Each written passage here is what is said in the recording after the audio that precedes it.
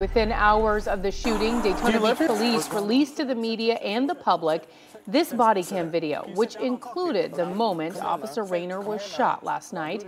Now, we chose not to air the entire clip, which showed the seconds that the officer was shot. But today, after careful consideration and deep discussion in our newsroom and with law enforcement around the community, we have decided it is important to show you in its entirety. Yeah, so in our new digital show, Solutionaries, investigator Lewis Bolden has been focusing on the relationship between law enforcement and the community. He joins us now to walk us through the seconds that changed this officer's life and why it's so important to understand the risk our law enforcement officers face every single day. Lewis. Our newsroom has been focusing on policing for the past year and intensely for the last 4 months on Solutionaries. Every time there is an incident with an officer and a suspect, we analyze it thoroughly before making the decision to air it. Tonight, Trooper Steve Montiero and I want to show you what this officer was up against, and I have to warn you, this is difficult to watch. As police continue searching for Othel Wallace, who they say shot a 26-year-old Daytona Beach police officer, Daytona Beach police quickly released the officer's body camera footage. The video is tragic.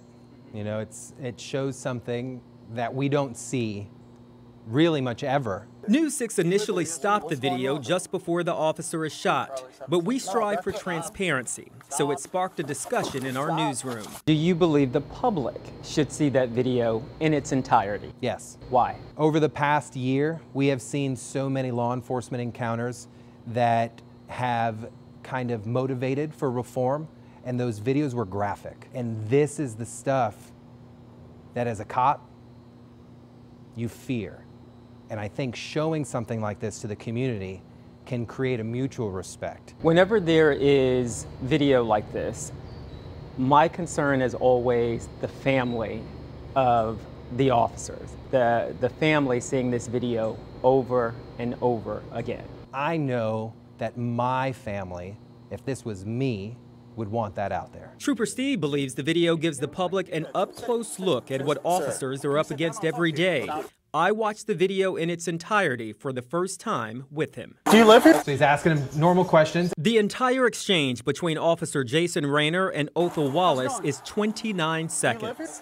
We decided to show the video in its entirety to show you just how fast it happened. First, there's a verbal exchange. Sit down. Why are you asking me, do I live here? Do you live here, yes or no? Then there appears to be a scuffle, and in the middle of it, you barely hear the gunshot.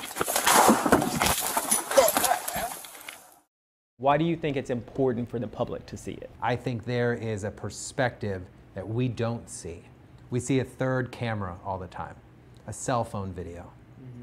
This is a one-on-one interaction taking place with two human beings. One on the right side of the law and the other one on the bad side. And in less than 30 seconds, everybody's life has changed. Daytona Beach Police Chief Jakari Young weighed in as well. If we didn't want it out, we would not have released it.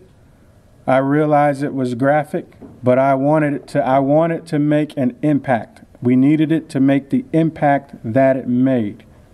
And that was our goal in releasing that footage, because I still believe in this country the good outweighs the bad. And the good-hearted folks that see a video like that, if they have any information, that right there will get them to speak up.